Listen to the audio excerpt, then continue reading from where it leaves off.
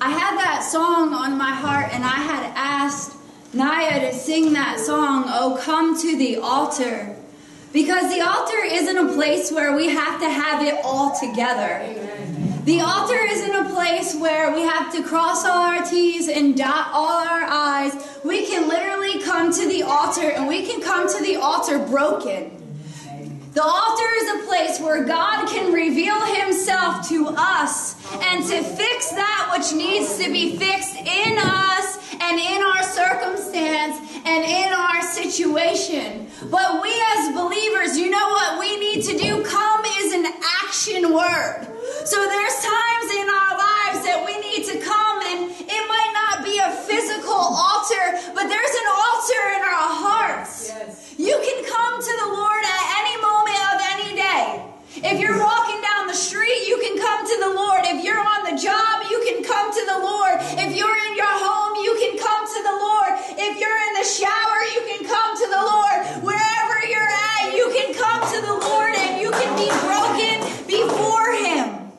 And he will meet you in that place. You see, time and time again in the Old Testament, the Lord asked the men of God, build an altar, and at that place he named it. So he wants to reveal himself when you come to him. Hallelujah. In a place of brokenness and in a place of surrender. And this morning the Lord gave me a word. The title is, "The House was filled with an aroma of ointment." Hallelujah. The house was filled with an aroma of ointment. And a lot of times, and I don't know about you, but when I'm going through something, there's moments and times, even as I stand behind the pulpit, that the enemy wants to keep me from these doors. That your own emotions and your own circumstances just, you know what, it'd be better if I just rolled over in bed this morning and didn't show up in the house of God. There's been moments and times where I didn't show up in the house of God the very day that I needed to show up in the house of God. The very day that I needed somebody to say, come on, sister, let's keep going. Come on, brother, pick up your head and we can keep going in the Lord. This is a place, a house of healing. Yes.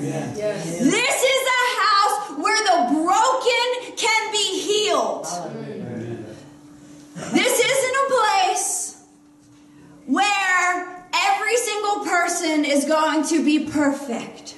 And praise God for it. Yes, yes. We can come in and allow the Lord to do what he wants to do. And I thank God I don't come into a house where everybody does have to be perfect, because I'm not. Right.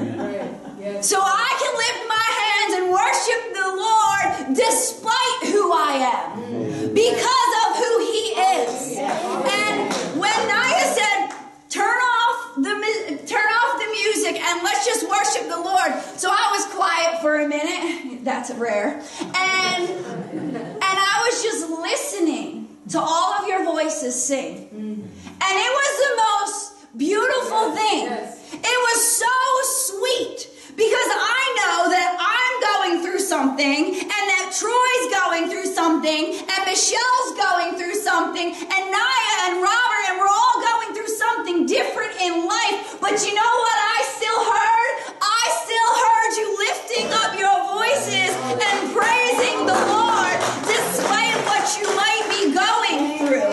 And that's where he can meet you. Amen. That's where he can touch you. And if you would turn with me to John chapter 12, verse 1. John chapter 12, verse 1. And if you don't have your word, they show it on the screen. The word reads, "Then Jesus, 6 days before Passover, came to Bethany."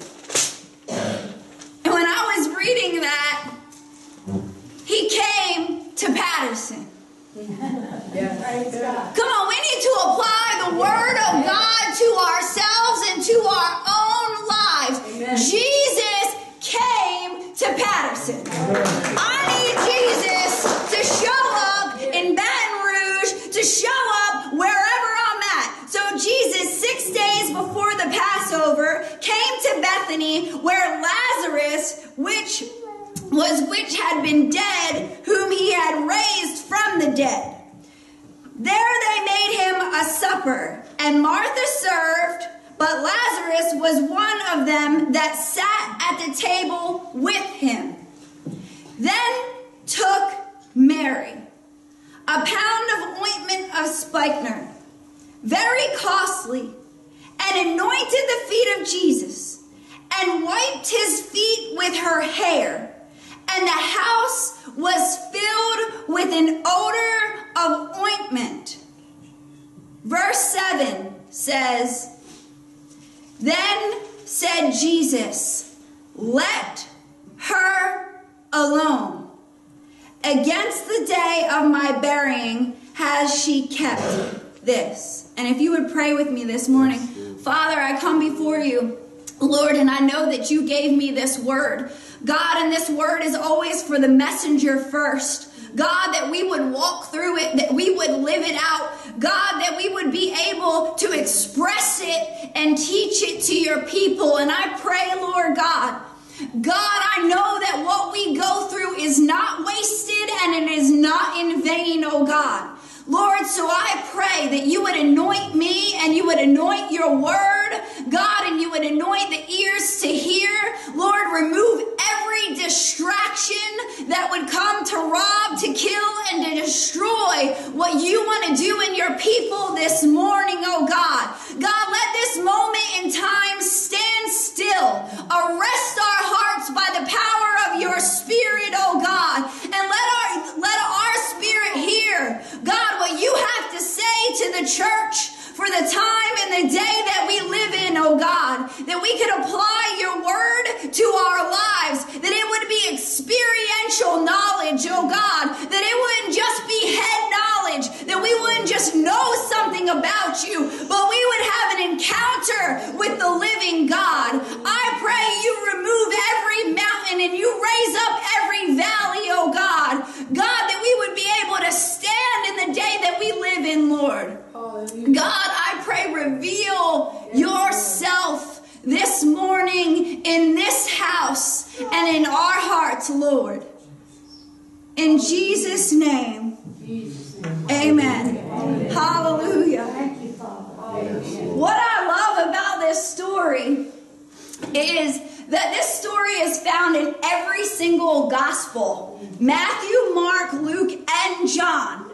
And Matthew, Mark, and Luke, they're synoptic gospels. So that means that they're similar in nature. They have similar stories in them.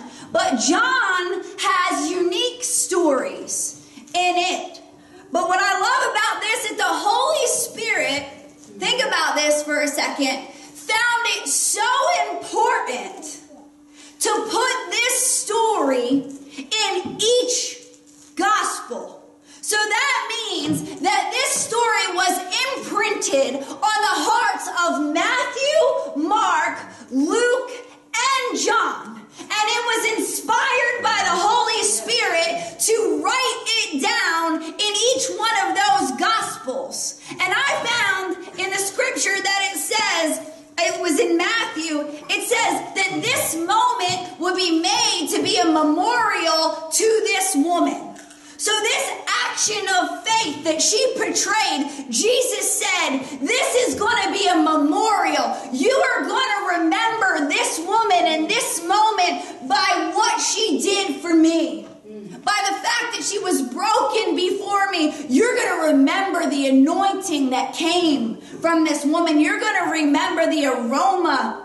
Have you ever met anyone before that when they walk in the room, just the sweetness and the presence of Christ fills the room? Naya's mom, actually, she was the director of the ministry that I was at before. And I'm telling you, when this woman of God walked in the room, there was a presence of Christ that was just permeating through her. That when she walked in the room, you knew Jesus was in the room with you too. And that's what I want people to remember me by, and I know that's your heart. That when you're on the job, it's just, they just see Jesus permeating through you. When you're walking through the store, they're like, what's different about that man? What's different about that child? What's different about that woman? That Jesus would just permeate through you, the the sweetness that you would react differently the way the other co-workers are treating someone else. That there would be such a sweetness to your life and the presence of Christ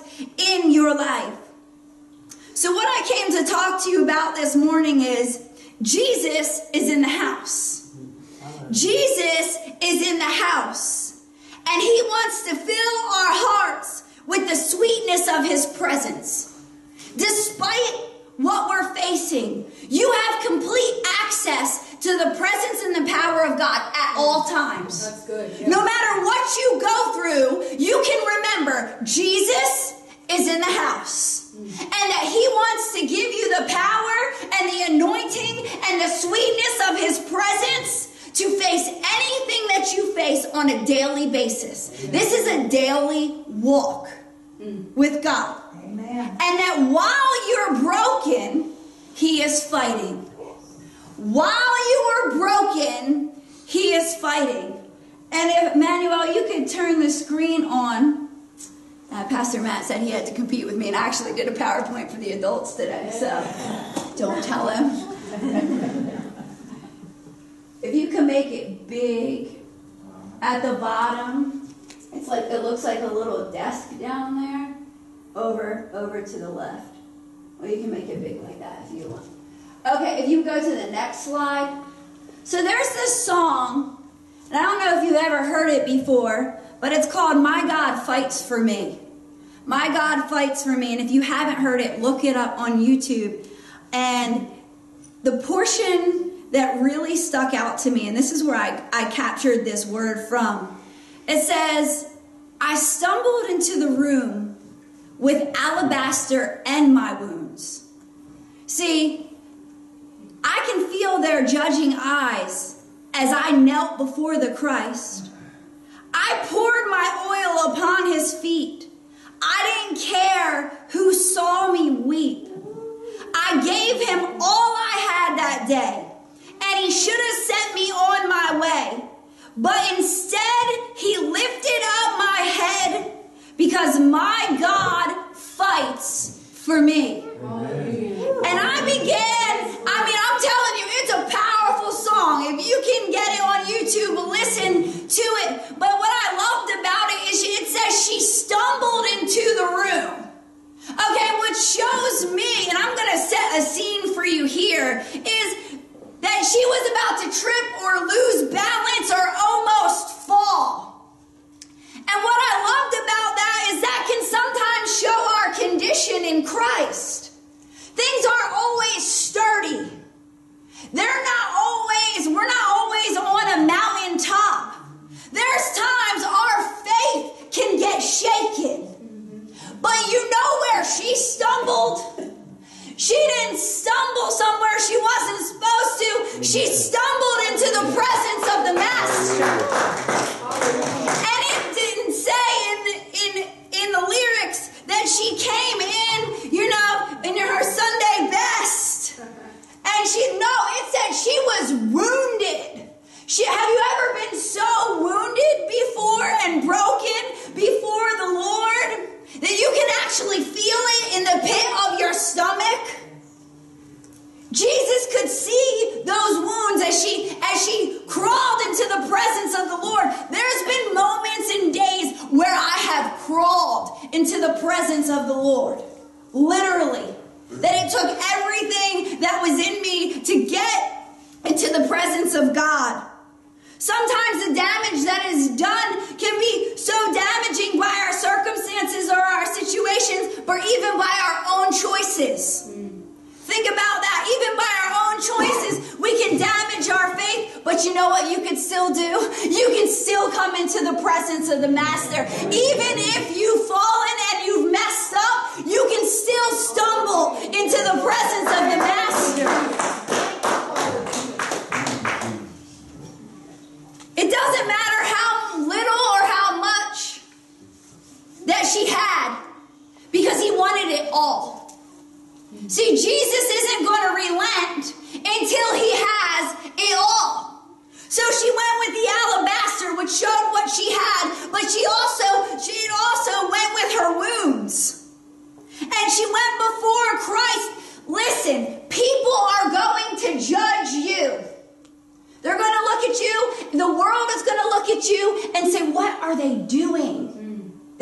foolishness. Your own pride. Have you ever been in the seat before and the Holy Spirit has been all over you and you know you're supposed to respond to the altar call? Or you know you're supposed to do something and your own pride keeps you in your seat? Yeah. Yes. I have. I'm just going to tell you the truth. My own pride and my own fear of man or what other people are going to think about me going to the altar, receiving what God... See, the altar isn't a place... It's a place where God can just meet you. The altar doesn't heal you. Jesus does. Hallelujah. But it's just a step of faith. Showing God, I believe what you've spoken today and I need you to do that. But see, there's going to be others that are going to look at you even within the church. I've seen people so broken before the Lord and I know what's going on in their life and people actually walk out of the church. Please don't be one of those people that just walk out because you know what? Somebody needs you. Somebody needs you to come lay hands on them. Somebody needs you to lift them up. Somebody needs you to encourage them. And one day that person might just be you. Because backed into the corner in the right circumstance, you could be the one that's on your face before the Lord. And you don't want people to be judging you and looking at you and walk out on you. So love them with the same love that Jesus loves them because he wanted her to come. Oh, come to the altar. Oh, come. And the religious people who think they have it all together looked at her and stuck their noses up in the air. There is none righteous, no, not one. That's what the Bible says. There is none righteous. So she chose to kneel in humility and surrender.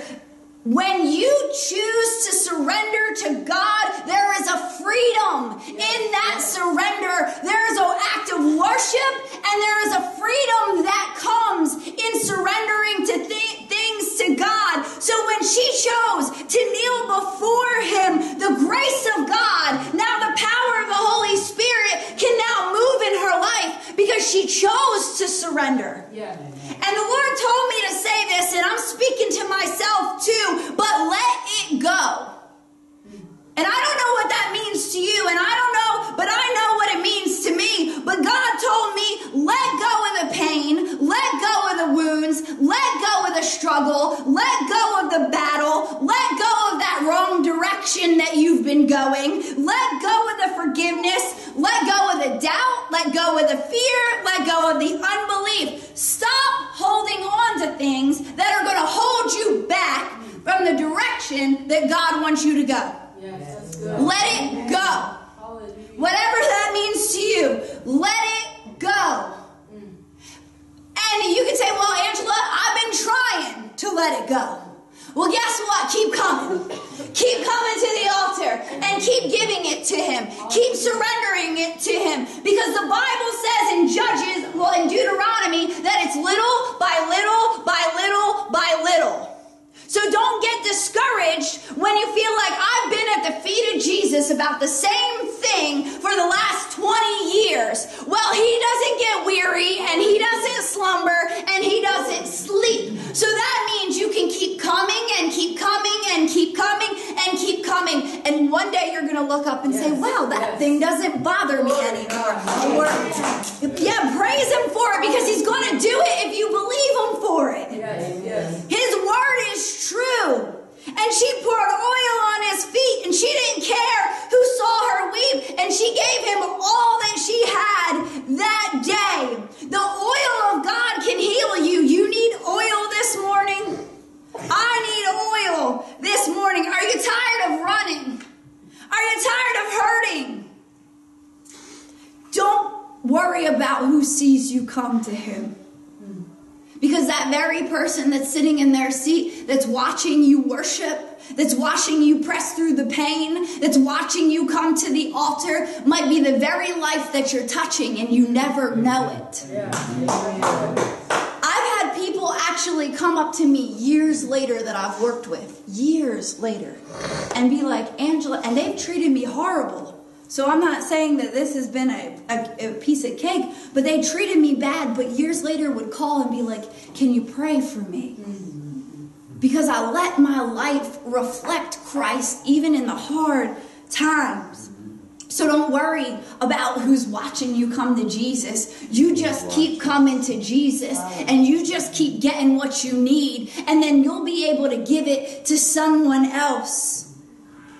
And the lyrics say, and he should have sent me on my way, but instead he lifted up my head because my God fights for me. God's love is unconditional love. It never ends and it never runs dry. And the beautiful thing about God's love is no matter how deep the wound, no matter how dark the place, no matter how strong the bondage, no matter how far we've run from him, his love never fails. And he never shuts the door. He never closes his arms. He always just keeps calling, come. Just keep coming. Just keep coming. Just keep coming. And he'll never push you away.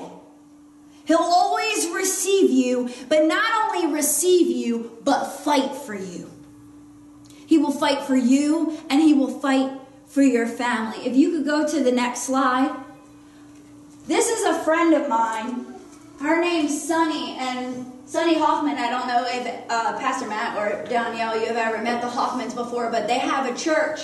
And I loved this. And if you're a parent, then you can probably understand what she's saying here. She says, as a parent, there is not a day that goes by where it was a good day or a day with nothing but constant correction, training, and discipline that I go to bed thinking, I'm done, she's hopeless. Have you ever felt that way before, that God's working on you, constantly training you, disciplining you, and you might feel like, man, he's got to be done with me by now. But Sunny says, as a mother, she's never gone to bed, even with a day like that, looking at her daughter who's at the bottom there, saying, I'm done, she's hopeless. As a mother, every part of my being just wants to wrap her up when I put her to bed and say, I love you, let's do it again tomorrow. I love you, let's try again tomorrow. How many times do we lay upon our head upon the pillow thinking as a child of God that God's going to say, you know what? I'm done with her. I'm done with him. I'm done with this family. I'm done with the church. I'm done. They made too many mistakes. No.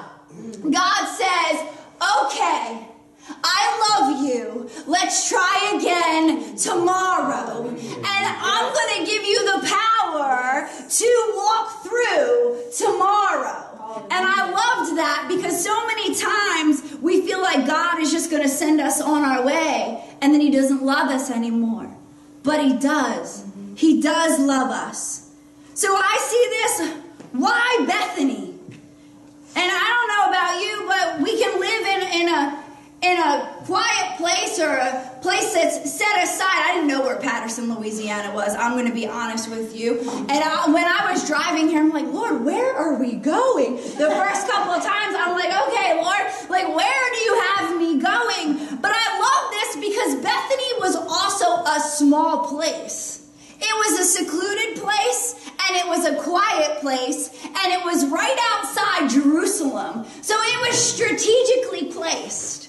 God doesn't do anything by accident. He orchestrates it or allows it in your life. Let me say that again. He does not do anything by accident. So it's not an accident you're sitting here. It's not an accident that you were drawn to this place. Jesus is in the house. Jesus came to Bethany, and Jesus comes to Patterson, Louisiana. And he's here. He's here. And he is the God of the details. So, each detail in your life, he's setting up and he's ordering. Mary, Martha, Lazarus, and Simon the leper were those that were in Bethany. And we're going to talk about some of who they were and what their characteristics were. Lazarus was dead and was raised from the dead. Have you ever been dead in trespasses and in sin? And Jesus raised you from the dead? Yeah. So who was in Bethany? The dead. The dead that were raised again were in Bethany. Who else was in Bethany? Simon the leper. was in Bethany? Who else was there? Martha, who was cumbered in doubt and fear and serving the Lord, but still was weighed down. Who else was there? The doubters? No, let's get real. The church is filled with those that were dead and raised again. The church is filled with those who doubt and those who fear and those who serve. The church is filled with the lepers, and we're going to talk about that in a moment. This place was also a place where Jesus blessed his disciples and then ascended. I want to tell you this. It's not about quantity. It's not about numbers. It's about the quality of Jesus. It's about the quality of what you're being taught. It's about the quality of relationship that you have with God. This might not be a shouting message to you, but it's a shouting message to me because I know that Jesus is here and Jesus is doing a work in the midst of these people. These people are coming together and Jesus wants to do a work in them. And I think he's asking us here today, are you going to be like these people and believe me and trust me in your secluded Patterson, Louisiana, and quiet place? Are you going to trust me? Are you going to believe me? Are you going to seek me? Are you going to have faith in me? Are you going to keep pressing despite what you go through? Because God worked miracles in Bethany, and God wants to work miracles here in Patterson. And he's the same God yesterday, today, and forever. From the youngest to the oldest, he still wants to work miracles in this place today. And I loved that Jesus chose to go to a leper's house. Like, that's the house that they were eating in. That's where he chose to go. Wow. He didn't choose to go to the rich. Right. And there's nothing wrong with financial blessings and the Lord blessing you. He is a blessing God. Yeah. So I'm not preaching down to that because I believe God wants to give to his people. Yeah. But he chose to go to the leper's house, which leprosy, and this, I don't know, we got kids? How young? Okay, I have a little, it's kind of graphic. So, leprosy, if you could go to the next screen. Oh, well, keep going. Leprosy starts off on the skin as a skin disorder, and then you begin to lose limbs, and then you're completely deformed. And if you would just go to the next screen, so then... Oh, that's cute. So, I don't want to keep it up for the children's sake. But why I had those pictures was because I wanted to show you what possibly Jesus could have been walking into. And he wasn't intimidated to go into that house. He wanted to go there. And I want to show you this. In each picture, sin progressed. The leprosy over a period of time progressed to a skin disorder, to all over, to loss of extremities, to completely deformed. When we allow sin in our lives, little by little, over a period of time, it will eat away at your relationship with Christ, and eventually you will look in the mirror and be completely deformed. And I would say that you might not look like that person, you won't, but you might look like that person inside. Right. Amen. Right. Because I remember when I woke up one day, and this is what really got me, I wanted to be a dentist. And years later, after I allowed sin in my life for so long and went on this downward spiral, I looked in the mirror and literally didn't recognize the woman I had become at all. Like, at all. And then when I was locked up and in shackles, I really didn't realize. I was like, who is this woman that I had become? But that was the sin effect. Right. That was the effect of me allowing sin and not repenting and turning back to God. I allowed the sin to get so bad that it ate away at everything I had. See, loss of limbs, you're going to lose people in your life if you allow sin to just ruin your life? Yeah. You'll lose jobs, you'll lose finances, you'll lose everything. And you could say, well, God, why are you allowing this? Because he wants to get our attention. Amen. Not because he's a harsh God, but because he's a loving God. But I have hope, because I say all that to set a picture, but Jesus went to that house. Yes. Hallelujah. See, Jesus chose to go to that house. Even with being completely deformed, even when the law said unclean, unfit to worship, can't come into the presence of God, they actually put lepers on an island. They separated them from everyone else. Sin will separate you from God and from everyone else. But God, Jesus, chose to go to this house. He didn't hesitate to dwell where lepers went. He didn't hesitate to touch a leper. He didn't hesitate to dine with a leper. He had compassion on the leper. He's not intimidated by our condition and didn't stop him from entering into the house where society deemed this person no longer able to come around. Jesus said, that's where I want to go. I've been there. Where the rest of society has said she's a lost cause. Where jobs and bosses and family members have said she's too far gone. See, society deemed these people a lost cause. But Jesus said, I'm going to go there.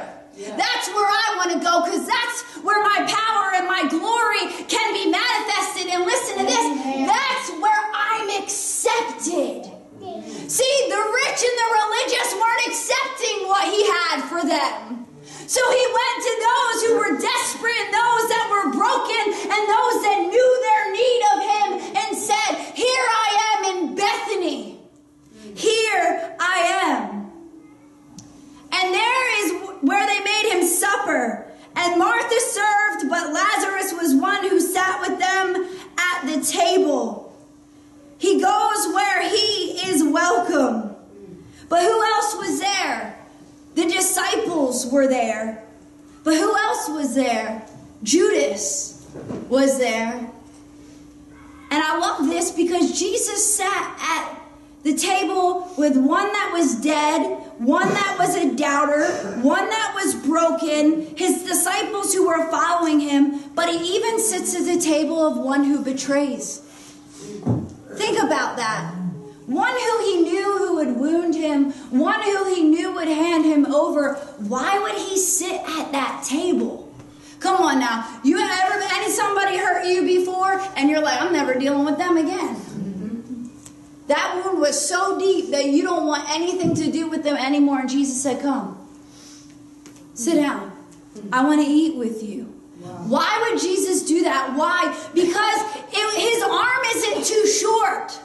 His arm is so long that he wants even the one who had chosen to betray him, he knew he would betray him, to give him the opportunity to repent and to come back.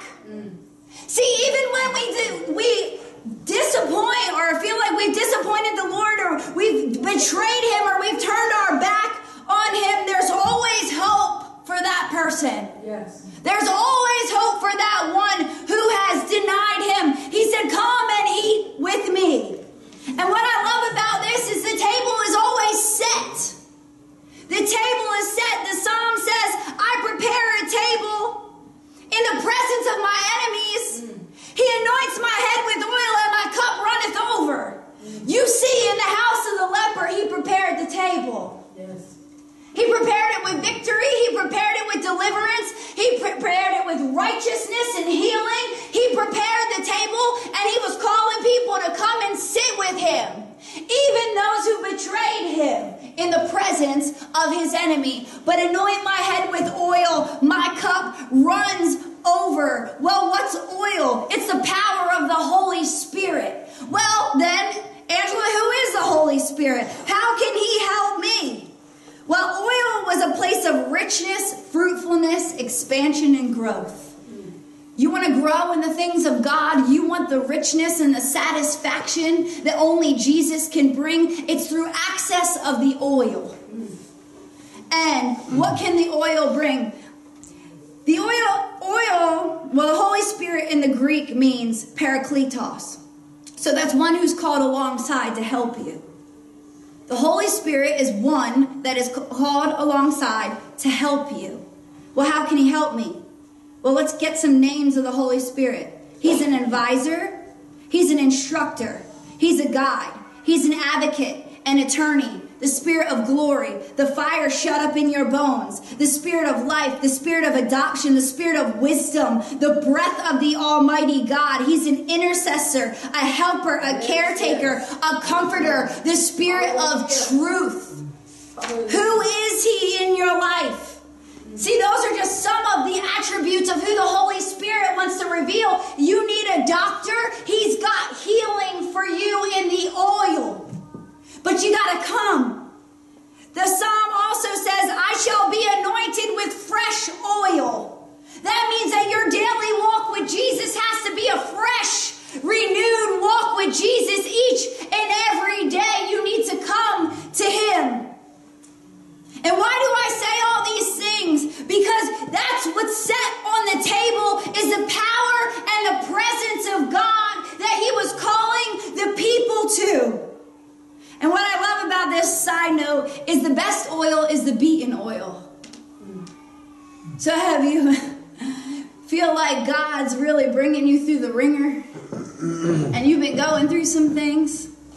Well, he's trying to take some things out so he could put some fresh oil in. So he can give you power to overcome. So you can walk along this life and not be distracted or dismayed by the things that come your way.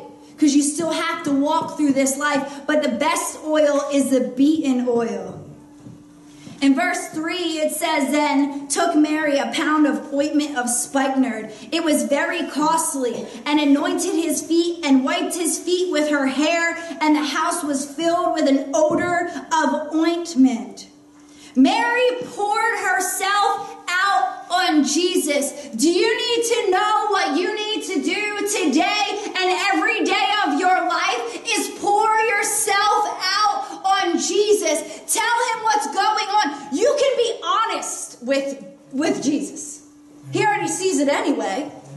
He already knows what's going on anyway. He already knows your thoughts, your intentions, your motives. He knows it all. So you can lay before the Lord and say, God, I'm dealing with anxiety. God, I'm dealing with depression. God, I'm dealing with the enemy. God, I'm dealing with this and that. And I need you. I have a financial burden. God, I want you to bless me indeed and enlarge my borders. God, I want you to break forth and break this bondage out of my life. You can lay it all before him.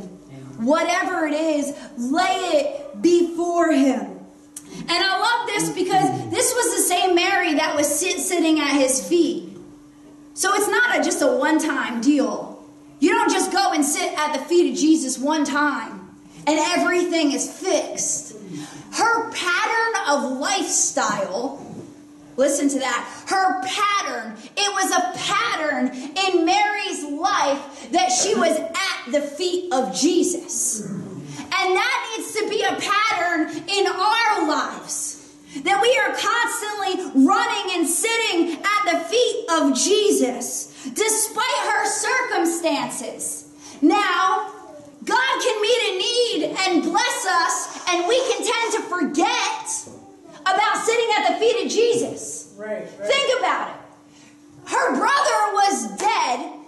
Now that would make me sit at the feet of Jesus. Yeah. Okay, my brother dies. I'm sitting at the feet of Jesus. He raises the brother.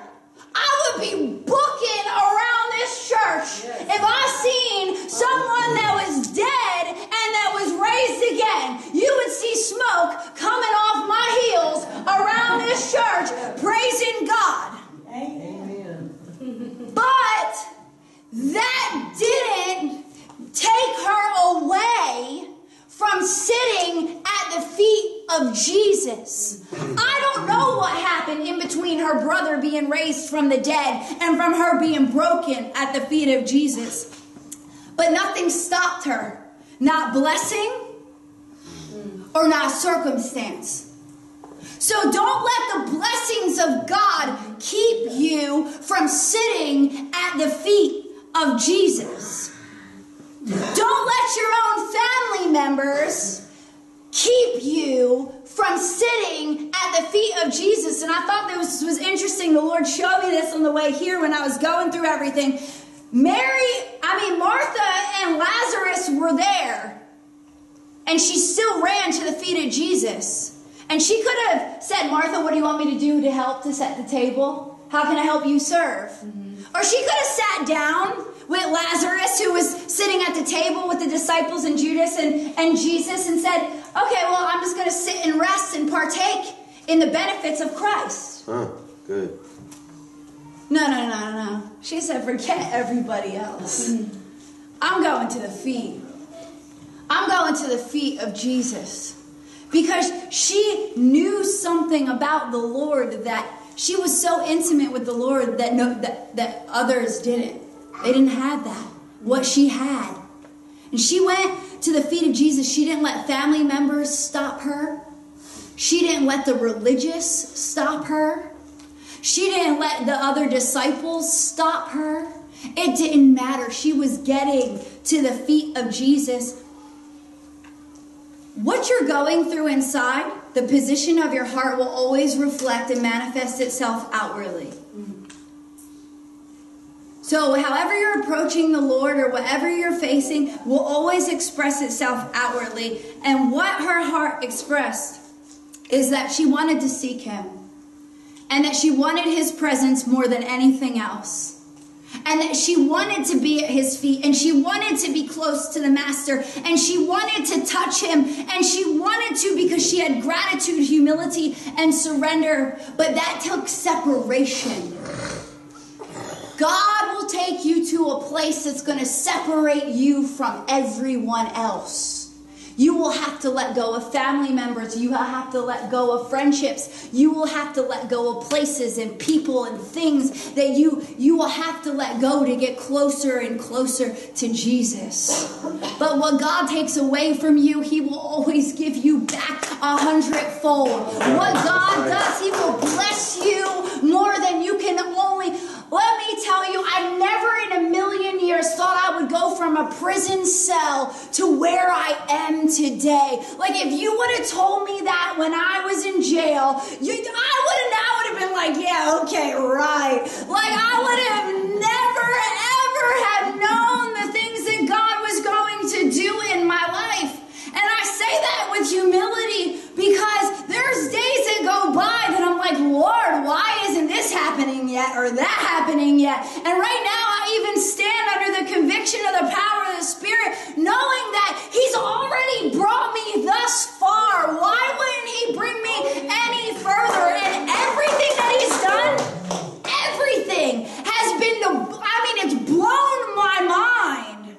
Like, I'm like, how did I wake up in my house in the morning, I'm like, how did I end up here? Only the grace of God could have done that. And what I love about this is that this oil costs $15,000 in today's money. Wow.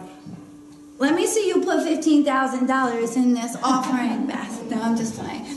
But really, it was $15,000 that she broke at the feet of Jesus. But not only that, it said the alabaster box. It's recorded that it's from Egypt in the 1600s. That means that this box was authentic. That this box that she carried the oil in was an antique, which probably cost a lot more money. So the oil plus the antique, I seen it as such genuine faith that this walk with Jesus, it's going to cost you something.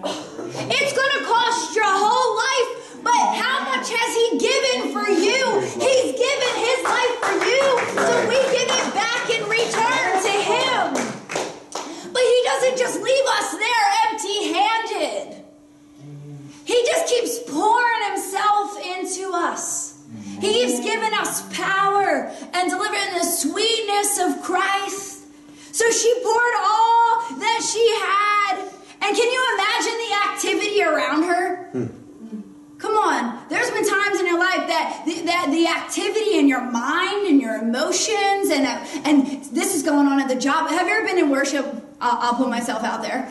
And this is going on at the job, and this is going on at home, and then I got to deal with this, and I got to pay this bill, and I'm really hungry. My stomach is growling. I'm being light with it, but there's all these different things that come to distract and torment us and to pull away from what God wants to say to you or do in your life. Amen. And all of a sudden, she walks in this room, her sister's busy serving, Lazarus is sitting there and they're talking to Jesus, and she's like, all the distractions and all the noise and everything that's going on, I'm getting to the master's feet.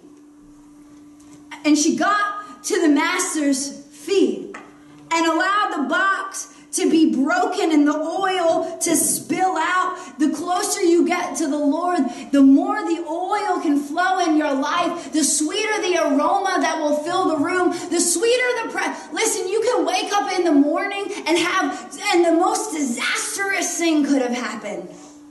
And still the sweetness and presence of Christ can bring peace to your heart like nothing in this world can bring peace to your heart. It can bring joy unspeakable. And I'm not talking about a happiness. Happiness is temporal. I'm talking about a joy that's down deep, that despite if someone has cancer or this has happened or I'm facing this, I can still praise my God. I can still get to the feet of Jesus. And when you do that, he produces a joy in your heart. And then I started looking at this. She wiped her hair on his feet. And I was like, Lord, I like my hair. No. But hair was a place of honor back then. It represented honor. Wow. She was wiping what was represented as honor on his feet. How much did she honor him with her life? She honored him so much that she was willing to give everything and to honor him. And I pray that that's our heartbeat as the body of Christ, that we're willing to give him everything and honor him. And you thought you were going to get away with no object lesson. Naya, if you would come up here, please. Come on, Naya, move it. All right, candle represents the light of Christ, right? Well, first of all, we need to take the top off the candle, which at times can represent our stubbornness, our pride, our agendas, our own plans, our own ways. We have to come to the Lord and we need to surrender to him. Okay, so that's going to represent our life being given to Christ. Now we can be an open vessel and he can begin to work in us. These are household items, just in case you didn't know. Okay, here, and he comes and he takes his light and he places it, turn it upside down so I don't burn you. Sometimes your life is upside down when he's lighting that flame. Uh-oh. Wait, come. Yeah, you do it. There we go. So, hold that. So he lights our life, right? This bucket I thought was pretty cute. And it's white on the outside, right? So it's cleansed. We're a cleansed vessel. And the light of Christ, after we surrender, we're now placed in to a cleansed vessel. So the light of Christ will be placed in. Hold it. But, can you see the light? Can't see the light through a vessel that is stubborn, self-willed.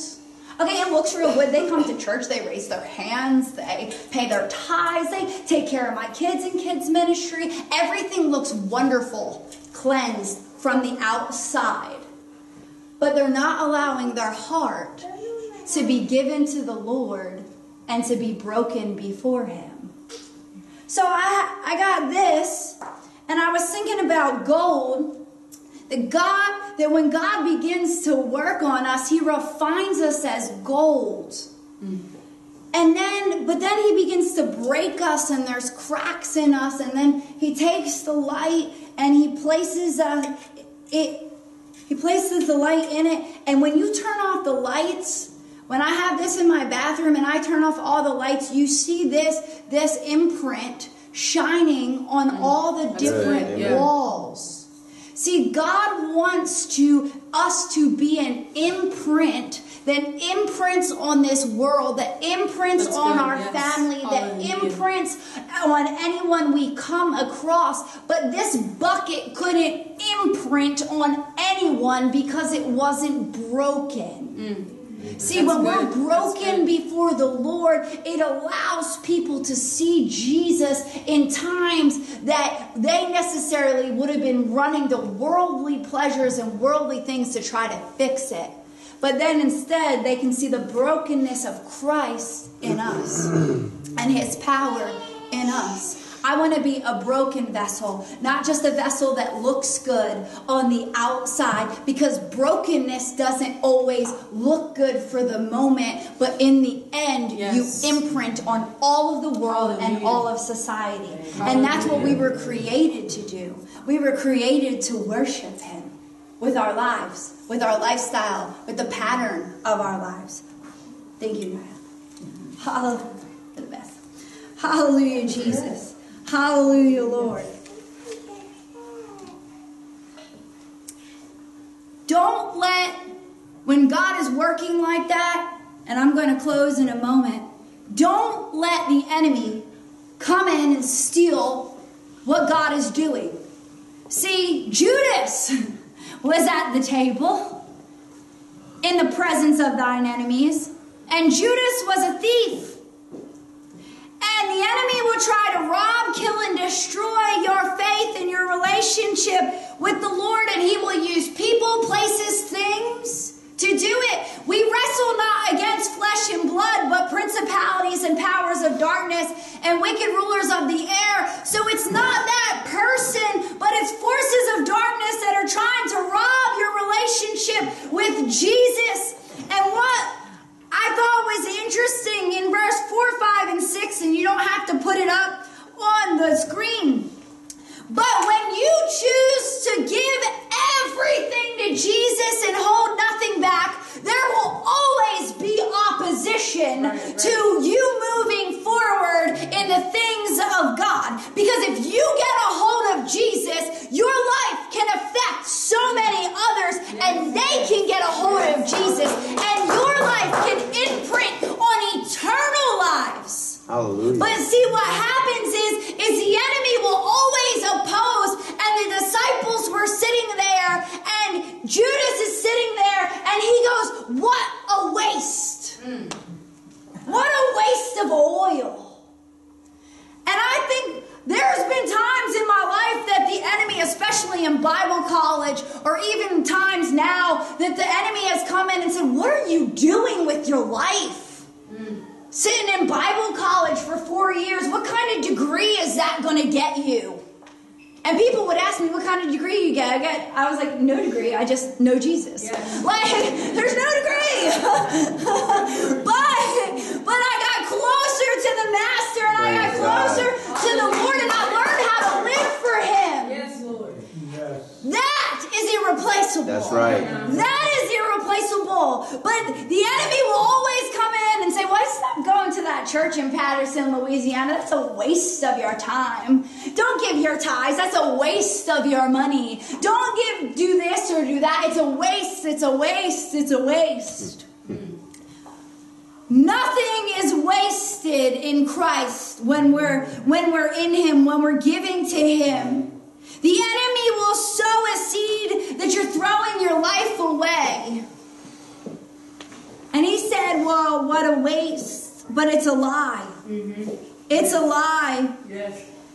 And you see these sweet puppies here? Okay, so Nye and I are driving home. And we get turned around. Okay, but remember I told you that nothing is on accident and everything is for a reason. Well, we get turned around on this back road. Robert told us afterwards we were going the wrong way. Well, we didn't know that. So that top puppy right there, I see him, and he's sitting on the side of the road, and he's shaking. And we're driving this way, and the puppy's over here. I was like, Naya, did you see that? She's like, I know. So we're driving, and I'm like, pull over, turn around. And so she's like, okay. So she turns around, and we drive up next to this puppy, and it's wet, and it stinks. I mean, it stunk so bad. And I just got my brand new car, okay? It's brand new and white, and it's still got that brand new smell in it, you know?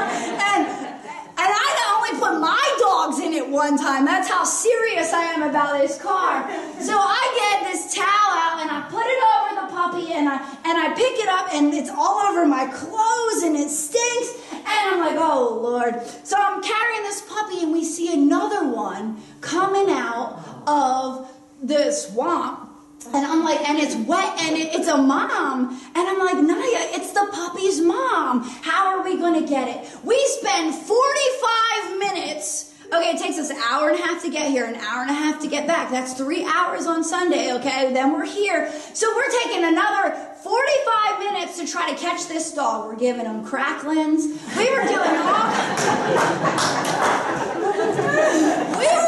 all kinds of stuff to try to catch this dog. And what I loved about it was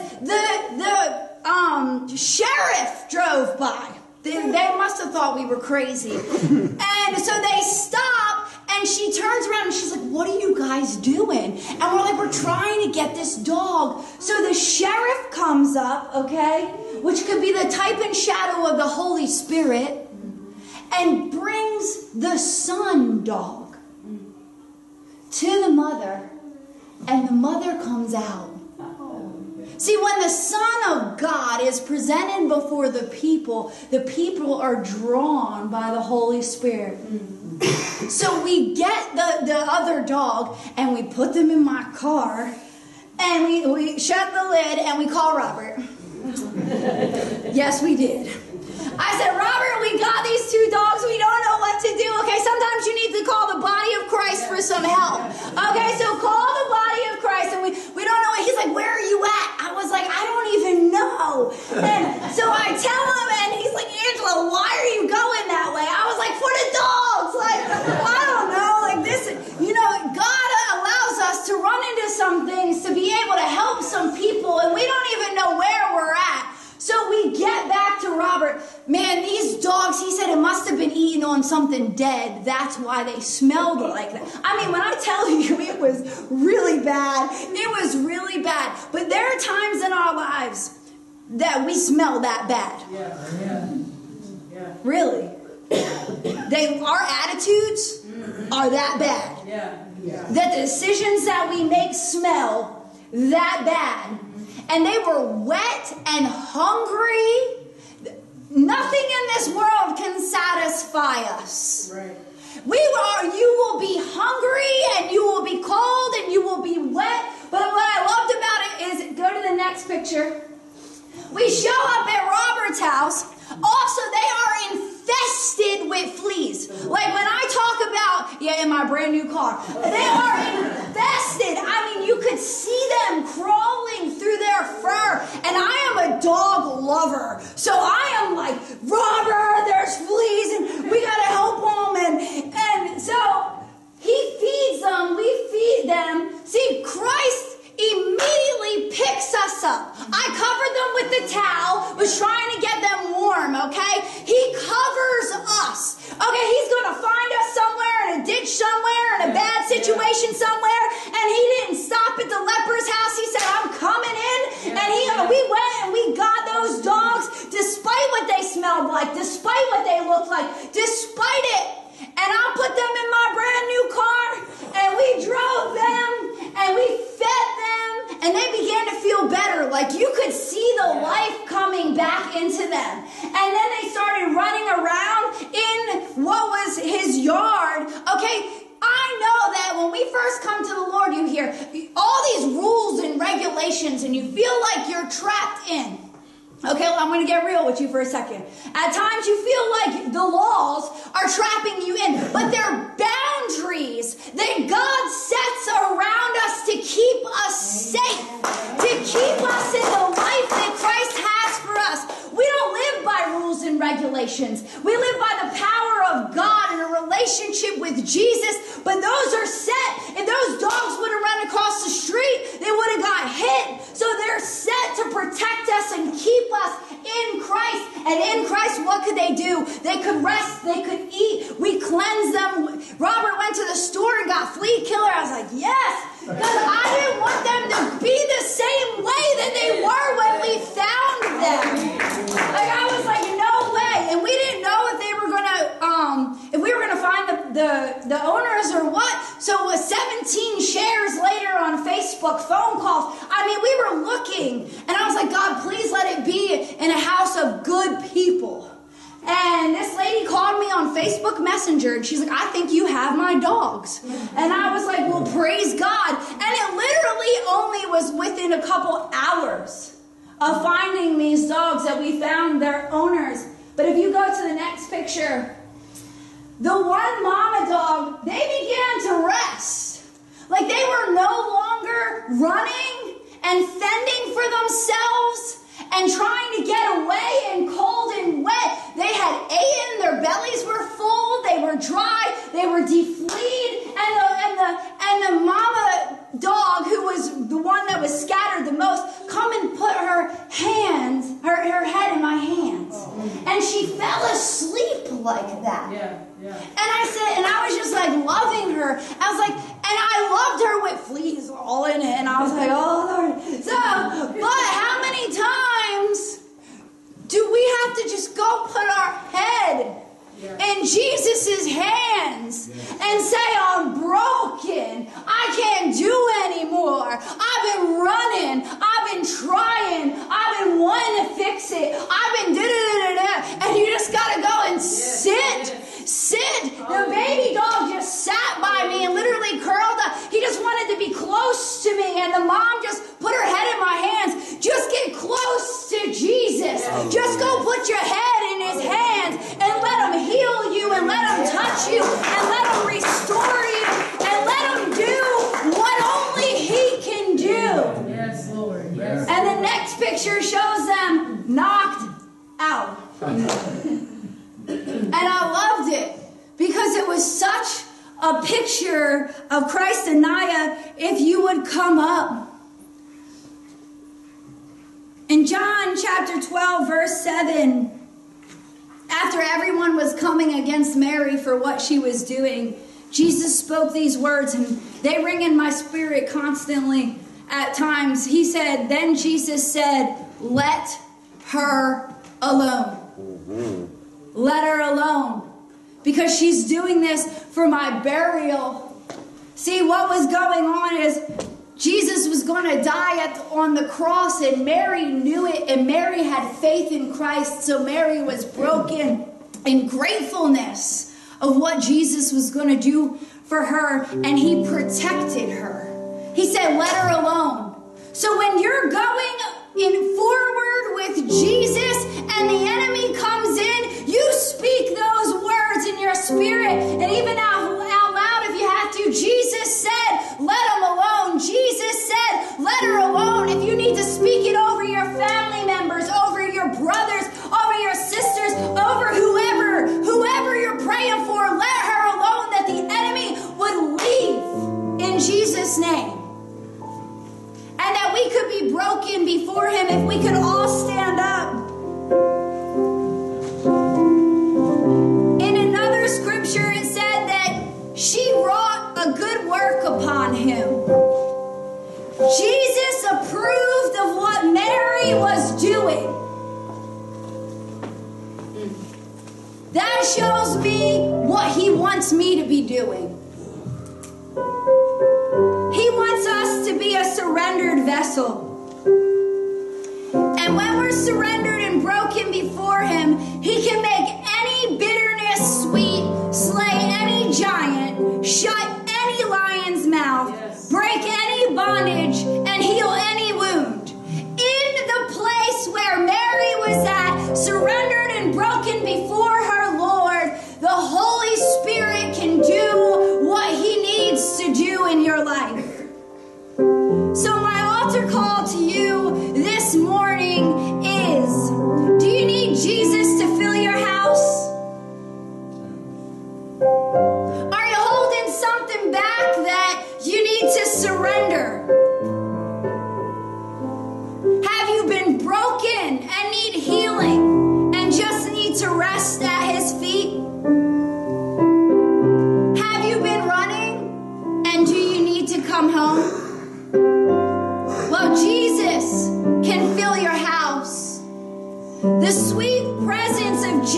this.